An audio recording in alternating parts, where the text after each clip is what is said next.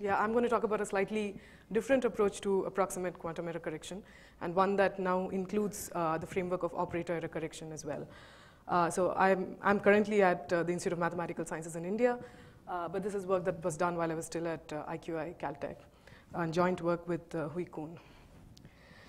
So I'm going to actually begin by telling you about this very interesting and useful quantum channel called the transpose channel, which Cedric briefly mentioned in his talk.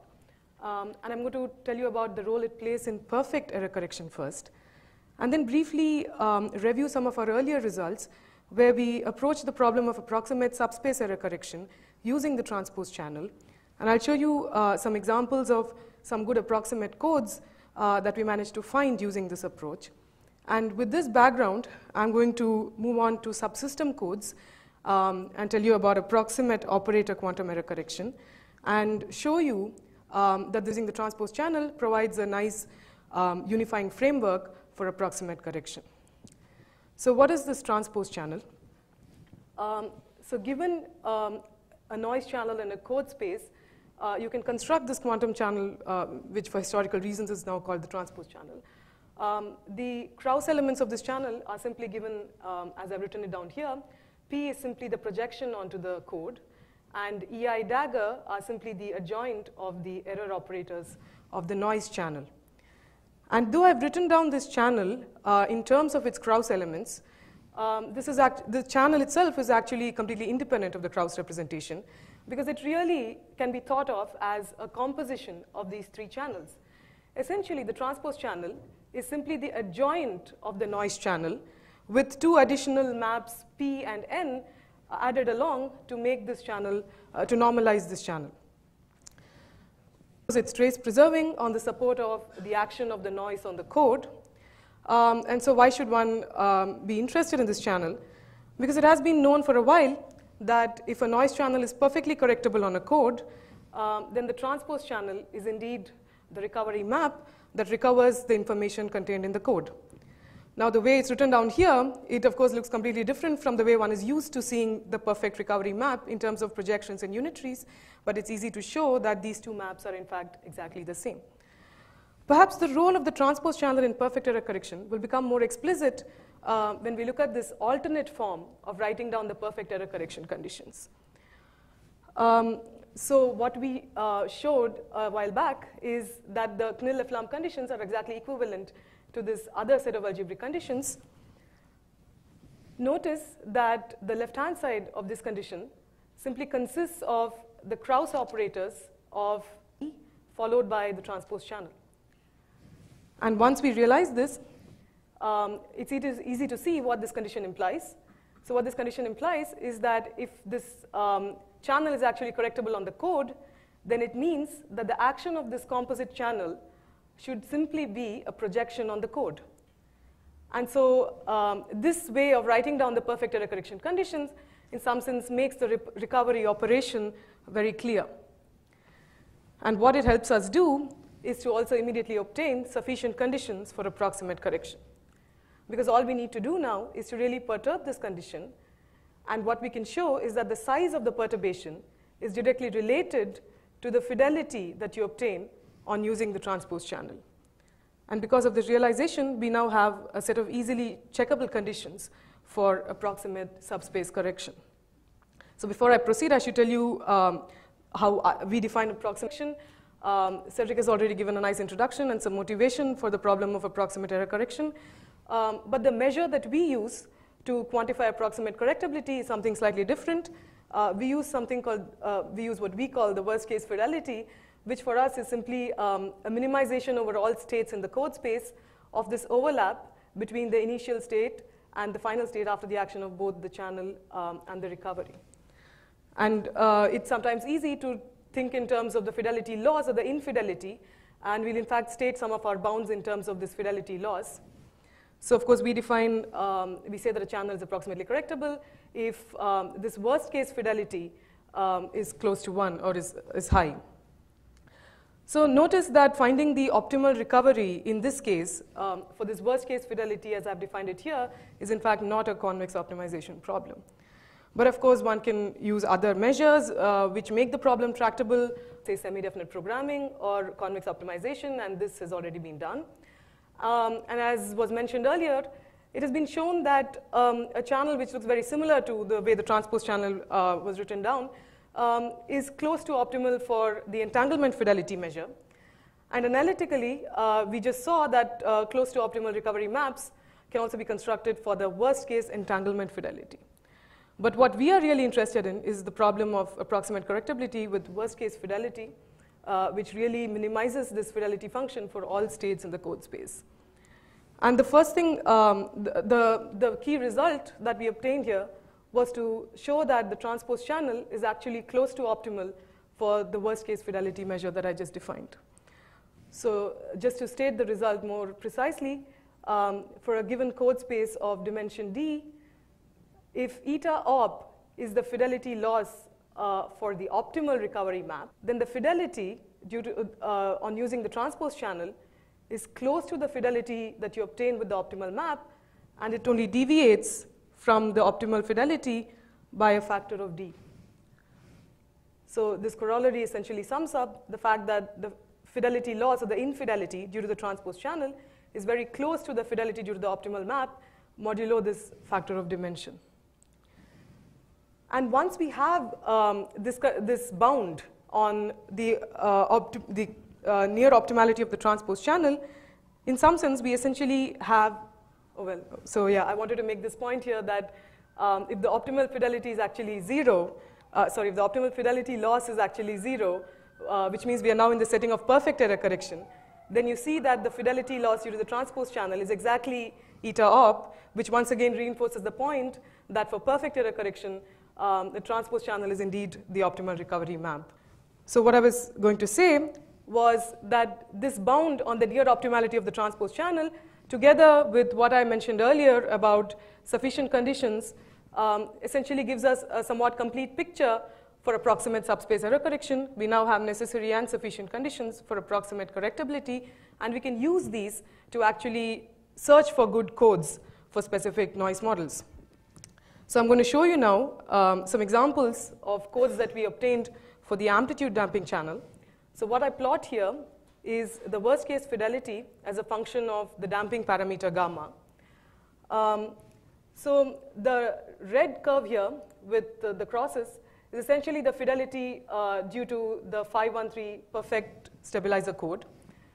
The black line here, the solid black line and the solid blue line, are essentially approximate 4-qubit codes. Notice that these approximate 4-qubit codes actually pretty well compared to the exact 5-1 code, and in fact, the blue line actually outperforms the perfect 5-1 code for some values of gamma. So the blue line uses an approximate 4-1 code, but uses a numerically optimized recovery. It uses a recovery, the map that's obtained using semi-definite programming for the case of entanglement fidelity. And the black line here uses the same approximate 4-1 code, but with the transpose channel recovery. So notice that the transpose channel recovery, in fact, performs almost as well as a numerically optimized recovery, and both of these approximate codes actually perform very close to the perfect 5-qubit code. So one reason, one way to understand why this might be happening is because if you recall, the 5-qubit code is of course a generic code which is constructed to correct for any single qubit error, whereas these approximate codes, this particular approximate 4-1 code read by Debbie Long and others in a while back, this has actually been constructed specifically for the amplitude damping channel. So in some sense, what we're comparing is a generic code versus a code that has actually been tailor-made for a particular channel, and that might explain why these codes actually outperform the perfect 5-qubit code for some time. What we did was to look for even shorter codes. So using the transpose channel recovery, we actually searched at random for 3-qubit codes and 2-qubit codes for the amplitude damping channel. So what I'm comparing here, this solid red line is the perfect 5-qubit code.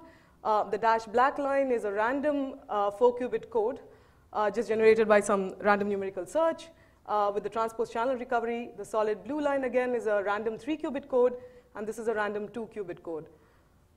And this result was really surprising, because what it's showing us is that even a random search can give you, in fact, very short codes which don't perform that badly compared to the 5-qubit code. And we managed to go all the way down to even 2-qubit codes, which perform, well, reasonably okay, considering that you've gone from 5 to all the way down to 2 qubits. Anyway, so with this sort of background of our results on approximate subspace codes, the natural question was to go ahead and ask, what about subsystem codes? Can you actually extend this framework to include subsystem codes as well?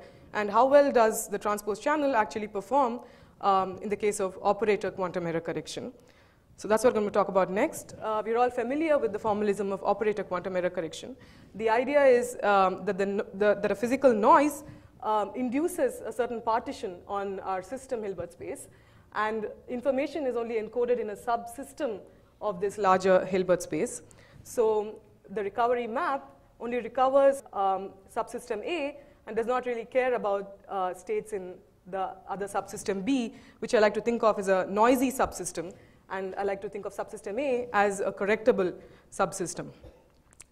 So the first thing to do was to really look at how well does the transpose channel do for perfect operator error correction. And it turns out that it is, in fact, that we obtain a result exactly identical to what we had in the subspace case, that we can, in fact, come up with alternate conditions for perfect operator error correction. And these alternate conditions are again written down. If you notice on the left-hand side, we again have Krauss operators of the channel followed by those of the transpose channel.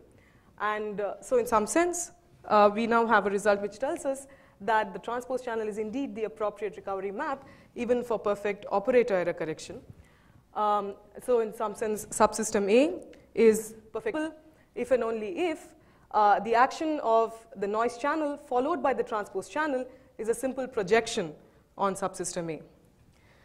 So once we understood the role of the transpose channel for perfect operator error correction, the next thing to do was to immediately obtain sufficient conditions for approximate operator error correction. So we have the noise channel E is epsilon correctable on subsystem A, provided the Krauss operator satisfies the algebraic condition, where delta is a perturbation whose size is bounded by this noise threshold epsilon. So the reason that I call the sort of intuition behind the fact that these are sufficient conditions for approximate correction is this following observation again. The size of this perturbation delta, so this quantity, the trace norm of these deltas, is directly related to the worst case fidelity on using the transpose channel. Notice that the worst case fidelity measure is a little different here, because what we are comparing is states in subsystem A to the final state, which is traced out over subsystem B after the action of both the noise and the transpose channel. So these are sufficient conditions for approximate operator error correction. And once we have these conditions, again, these are easily checkable conditions, so it's very easy now to actually search for good subsystem codes as well, similar to how we search for good approximate subspace codes, but this is only part of the story. The next question to ask is, what about the optimality of the transpose channel? How well does the transpose channel actually perform for a generic, non-perfectly correcting subsystem code and noise channel? And it turns out that we can only answer this question partially, in the sense that we can show that the transpose channel is close to optimal only for certain special kinds of subsystem codes. So I'm going to just quickly run through what these special cases are for which we can show that the transpose channel is close to optimal. So the first is, of course, the completely trivial case where your noise channel is just completely decoupled. The action of the noise channel is completely decoupled between the two subsystems. And then it's easy to see that the transpose channel is, of course, approximately correcting, because that just follows from our subspace result. But the more interesting case where we show that the transpose channel is close to optimal is the case where subsystem B actually starts out in a maximally mixed state. Recall that subsystem B is our noisy subsystem, the subsystem on which we are not interested, we really don't care about what happens to the information in subsystem B. So this may not be that bad a situation after all. So when subsystem B starts out in a maximally mixed state, what we can show is that the fidelity due to the transpose channel is very close to the optimal fidelity. Eta op is again the fidelity laws for the optimal recovery map as we defined earlier. notice that the factor of dimension is only the dimension of subsystem A, which is as it should be, because any bound which has the factor dimension of subsystem B appearing in it would really not be very meaningful. And if we try to just trivially extend our subspace result to the subsystem result, then I should tell you that invariably you end up picking up a factor of the dimension of subsystem B. So this bound is in some sense quite a non-trivial bound, and of course we're able to show this only when the system B starts out in the maximally mixed state, which is another way of saying that we just don't know anything about the state in subsystem B. I should tell you about another interesting special case. So if you look at just qubit codes in an independent error model, by which I mean that the errors occur independently on each qubit and are picked in an IID fashion, and if the error operators on the noisy subsystem are simply scaled Pauli operators, then we can actually show that the fidelity due to the transpose channel is completely independent of the state on subsystem B. Is an important case because it pretty much covers the case of subsystem stabilizer codes, where really you are in a qubit setting and where your error operators are all scaled Paulis and you are in an independent error model sort of situation.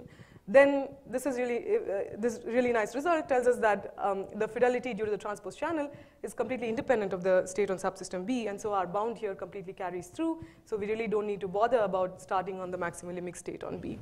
So a final scenario where the transpose channel is again close to optimal is a sort of extreme case where the noise channel completely destroys most of the information in subsystem B. What do I mean by that? So if the action of the noise channel has the following property, which I write down in this last line here, so the action on subsystem B is to actually bring any two states on subsystem B close together. What I've written down here, this bound is specifically for mixed state, but you can in fact replace this by any fixed state on subsystem B, and this result would still go through. The idea is that the channel really contracts in some sense subsystem B, and if delta is this contracting parameter, then we again have a near optimality result, but with of course this additional parameter of delta figuring in there. So again, there's a large class of physical channels for which this is true. So if the noise channel is, for example, strictly contractive on subsystem B with a really small delta, which means it's strongly contracting on subsystem B, then again we know that we can recover with high fidelity using the transpose channel, and this time we can recover no matter what state we started out with on subsystem B. And of course, note that such a condition is also another way of saying that this noise channel is close to unentangling between subsystem A and B. So let me just summarize what I've said here. So what I've done is a simple and unifying approach to approximate error correction based on the transpose channel. So by understanding the role that the transpose channel plays in perfect error correction, both subspace and subsystem, leads us to sufficient conditions for approximate error correction.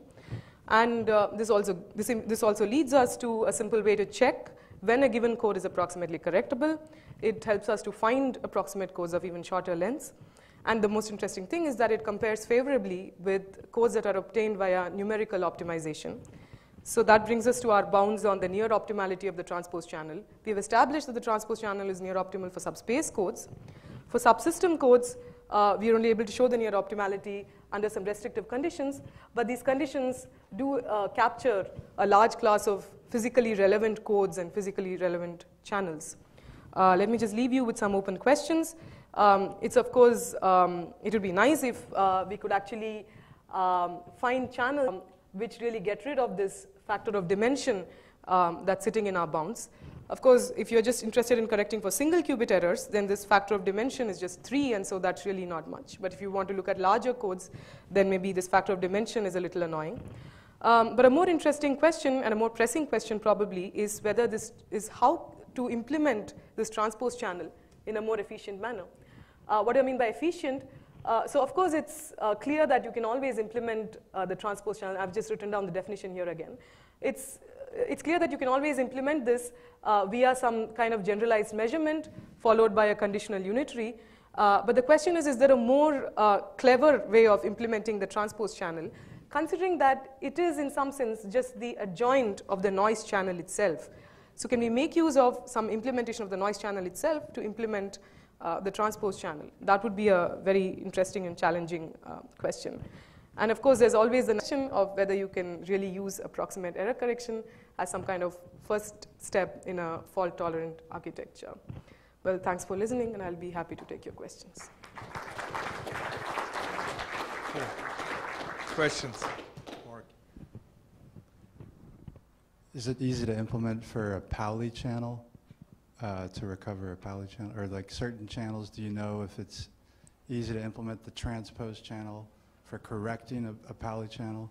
But like then for a Pauli channel? channel, you really probably are not interested in doing approximate error correction, because the reason that one looked at the amplitude damping channel, for example, is that if you look at the error operators of the amplitude damping channel, then they are really not scaled Pauli operators. So it somehow pays to actually do approximate error correction rather than just use a stabilizer for channels like the amplitude damping channel. For the case of Pauli channels, so when your channel is unital, which is what would happen for Pauli channels, I think it is very easy to implement the transpose channel, actually. But I think the more interesting case is the non-trivial case of channels like the amplitude damping channel, where you really don't have just scaled Pauli operators. Okay. You don't know how to do it for the amplitude damping channel? No, I haven't. So one can, of course, implement, like I just told you, so you can implement this. For example, if you want to do a 4-qubit code for the amplitude damping channel, you would just have to use 16 ancillars, and then you would be able to implement this using these POVMs and conditional unitaries. But yeah, that's about it. Okay. Right, Todd had a question. Let me squeeze in real fast. I had a question about what you mean by efficiently here. Is that in terms of a quantum circuit? Is that yeah, what you mean? I mean quantum circuit. But hang on a second. If you could do that efficiently always, couldn't you do amazing things like solving hidden subgroup problems? I remember at the end of Bonham and Kindle's paper, they have a connection to hidden subgroups. Right, that you could essentially implement PGMs. Right. And then yeah, it is very. Yeah, it is so, exactly pretty good do you have measurement and all that. Yeah. Additional constraints maybe in mind or about the channels or about the codes you considering when you say efficiently? Or yeah. So what I really had in mind is what I just told you, that this is really the adjoint of the noise channel. Right. So if there was a way to do this, so if you have an efficient circuit implementation of the noise channel itself, then can you sort of maybe can you at least obtain bounds on how to implement the transpose channel based on that? Based on a circuit implementation of the noise channel itself. Okay. All right. That makes sense. Thank you. So the way I generally think about operator codes, the noisy subsystem is something that you've sort of deliberately given up looking at in order to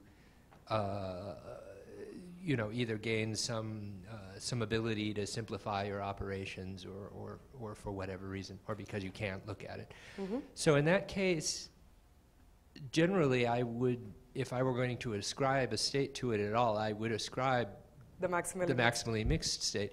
So if you're not doing that, it seems like you may be kind of cheating, right? I mean, if you have more information about that system, that is, you're in a state that's less than maximally mixed, then you can sneak a little extra information about the error by looking at the noisy system. So then you're not exactly doing an operator code. You're kind of doing a normal code, but in a somewhat imperfect way. So so does the fact that you can't show optimality for cases where you can get extra information in this way just reflect the fact that it isn't really acting like a proper operator code? So the way we had thought about it was actually the other way around. So when you try to fix a state in the noisy subsystem, you can actually think of what you're doing simply in terms of subspace error correction then, because you've really reduced your subsystem B to some kind of trivial subsystem. And so if I completely fix my state in the noisy subsystem, then am I not losing the subsystem structure? Which is why we try to look for bounds where it's not just the maximally mixed state, but any state. But the other point is, well, in an ideal setting, it's true. You actually don't know anything about the noisy subsystem, and so it probably makes sense to just model it with a maximally mixed state. But in a real life, in a real system, you probably are going to have some leakage of information into the noisy subsystem. And so maybe starting with any state in the noisy subsystem is a way to, is really the most general thing to do in a real system. At least that's what we yeah. Okay, any more questions or comments? If not, let's give Prabha and all the speakers of this session a big hand. Thank you.